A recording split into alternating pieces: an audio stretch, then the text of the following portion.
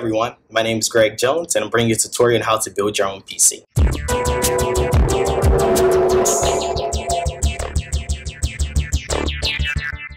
You're probably asking yourself, why am I building a PC? I'm going to give you some of my reasons why you should build your PC. My first reason is you have complete control of your PC. Instead of going to a retail store where they give you a pre-built machine, you can build your own PC and figure out what you're putting in and what you're taking out. That's part of my second reason. You learn more about your machine. You figure out why the machine is corrupted. You figure out how you can fix the machine. My last reason is you're able to budget your own money. Let's say you're willing to spend $300. Building your own PC, you can build your own PC with $300. You can go to any retail store and find the specifications to build your own PC. This is your CPU. The CPU stands for Central Processing Unit. It's like the brain of the human body. It controls the computer, such as the brain does. Next is your motherboard. Your motherboard is like the skeleton of the human body. So what we're going to do is we're going to install the CPU inside the motherboard. So the first thing you want to do is you want to open up this little leather holder. We're going to put the CPU inside. There you go. And close it. Push this down. And then you want to hold the leather and pull this. Is in there tight enough. Now you're going to install the CPU fan. The CPU fan cools down the CPU because sometimes the CPU overheats, just such as a regular fan that cools you down when you're hot. So there are going to be 4 holes facing onto the motherboard. These 4 holes will allow the CPU fan to be stable. So what you want to do is place the CPU fan on top of the CPU. And you want to snap it down onto the motherboard. Make sure it lines up with the 4 holes. Sometimes you may have to twist it for it to work. Now, once you installed the 4 holes inside the motherboard, you're going to connect the CPU fan cord onto the motherboard. It should label CPU fan 1. So connect that. And now installed. Now we're going to install the RAM onto the motherboard. RAM stands for Random Access Memory. RAM is basically the computer memory. So what we're going to do is we're going to install the RAM onto our motherboard. Make sure the front of the RAM is facing the CPU fan. You want to line up the RAM onto the tabs. So we're going to put the RAM gently on the tabs. You should hear a snap. Once you hear a snap, it lets you know that your RAM is installed correctly. Use the next RAM. Gently place it inside the tab. You should hear a click. Now you have the RAM installed. Our next component is the power supply. The power supply provides power to the computer. So find a 24 pin, which is right here, and you want to connect that onto the motherboard. There you go. You should hear a click to let you know it's installed correctly. And we're going to add this 4 additional pin onto the motherboard. Now we have our RAM, we have our CPU fan, we have our CPU, and we have our power supply. This motherboard also has a 12-volt power connection. So we're going to connect this power connection onto the motherboard. Next up, we have our monitor. We're going to connect our monitor onto the motherboard using a VGA cable. But first, you need to understand what is a monitor. A monitor is basically a display screen that allows us to see what's inside the computer. Now we're going to connect our monitor onto our motherboard. This here is your VGA cable. So you want to find out where is the VGA input. Just want to twist these and get into the motherboard. So once you got the monitor connected, we're going to connect our mouse. A mouse is basically the navigation tool that allows you to navigate to different tasks quickly. So connect the mouse, which provides a USB USB cord, and we're going to connect it to the USB port. We also have our keyboard, which is a set of data keys that allows you to input data onto the machine. So we also have a USB cable and connect it to the USB port. Great, now we have everything connected. But one thing we're missing is external cable cord for the power supply. So connect your external cable to the power supply, which is right here. So once we plug in our external cable onto the power supply, it gives power to the motherboard. That's allow our computer to be turned on. But first, you have to turn on the motherboard for it to work.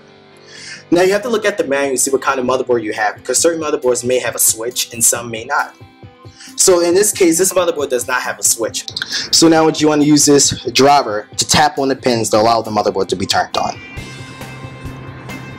Now this is a good sign. The CPU fan is running. Now that we have our outside build that has been tested and everything is working correctly, we're actually going to detach everything so we can prepare ourselves for the inside build. So first thing is to turn off your power supply and detach the cable that's connected to the power supply. Now you want to take off the 24 pin cable. You want to take off the 4 pin that's connected to the 12 volt. Slide the power over. Now we're going to take off the USB ports, cables,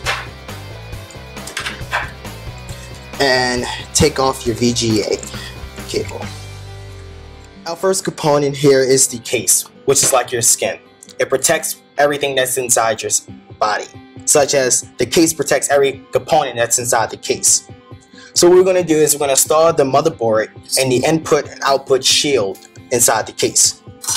So what I'm going to do is I'm going to lay the case down and I'm going to place the input output shield behind the case right here.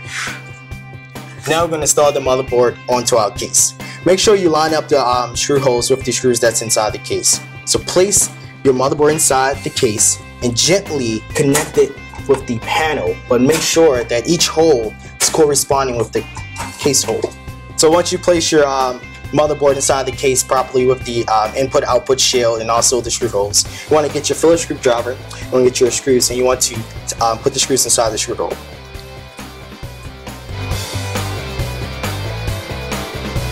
Now that we have the motherboard installed onto the case, we're actually going to install the power supply.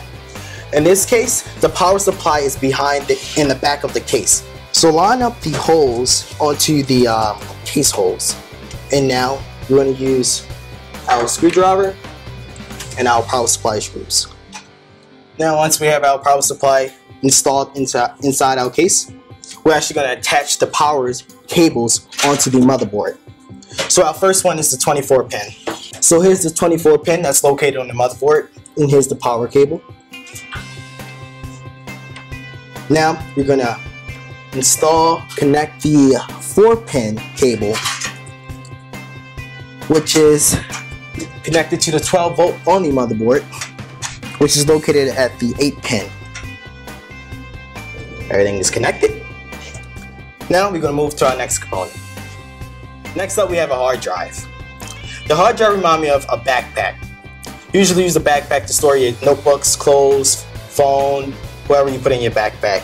And the hard drive you use to store your documents, photos, videos, music, whatever you want to install into your hard drive. Now we're going to install the hard drive on the case. To install the hard drive on the case, you want to place the hard drive in the hard drive slots right here, which is in front of the case. Make sure that you have your SATA cable facing towards the motherboard so you can easily connect your SATA cable onto the hard drive.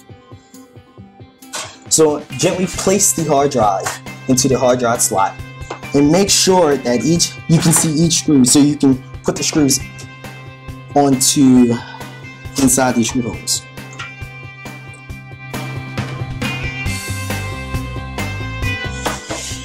Now once we have the hard drive placed inside the hard drive slots, we're going to connect your SATA cable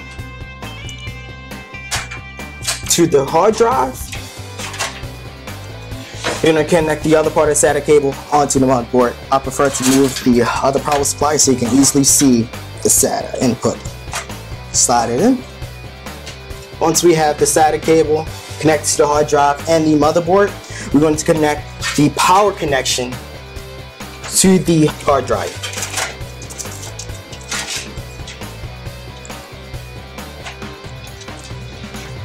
And now we have our hard drive installed. The CD drive here allows you to read and write CDs or DVDs. To install the CD drive is very simple.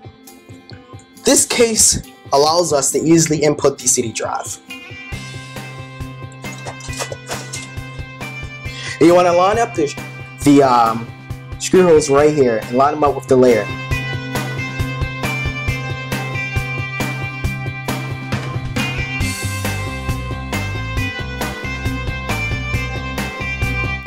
So I'm going to connect the power cable onto the optical drive and the SATA cable onto the optical drive, and make sure it's connected to the motherboard. So now once I have each component connected on inside the case and connected to the motherboard, I'm actually going to connect my front case on front of the case, and then each of these cables I will connect them to the motherboard. So I'm gonna pull top cables onto the top of the case and the bottom. Just gonna easily clip it. Make sure it fits in tight.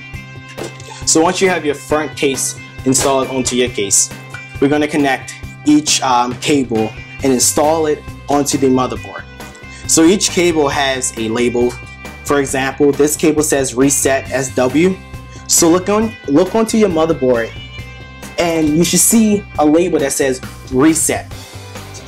So in this motherboard it says reset. So I'm going to connect this cable right in the reset panel. And the same thing you're going to do for each of these cables. Connect each one that fits right into the motherboard. So once we got these cables connected, we're going to go to our top part of the front cable, which also have cables that are labeled. These are pretty much easy. We have one cable that says USB, and we have the other one that says audio and speaker. So we're going to find the USB port on the motherboard, and we're going to connect this to the motherboard, which is labeled right here, USB. We're going to connect that, and we're going to connect the audio to the motherboard. Last but not least, your speaker, which is labeled right here as speaker. So once you have all your cables connected onto the motherboard, we're actually going to put our case cover onto the case. We're actually going to install this case first because it has two fans, which provides a fan power, which we're going to connect it to the power connection that the power supply has.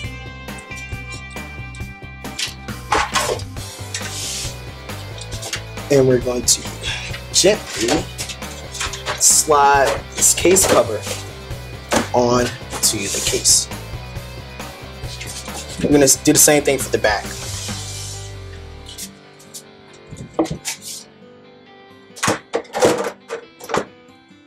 Now, these are our case screws, and we're going to tighten them up.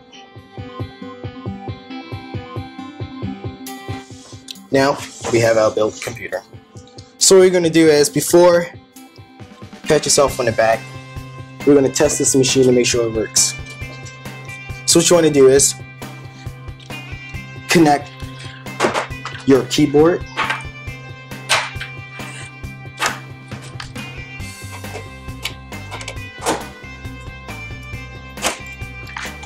your navigation tool, which is your mouse,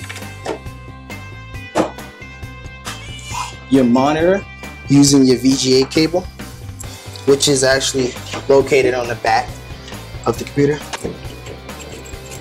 Import it.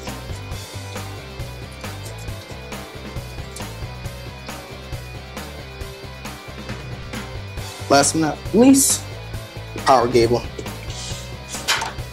Connect this to your power supply. Now to turn on the machine, first you want to make sure the power supply is on.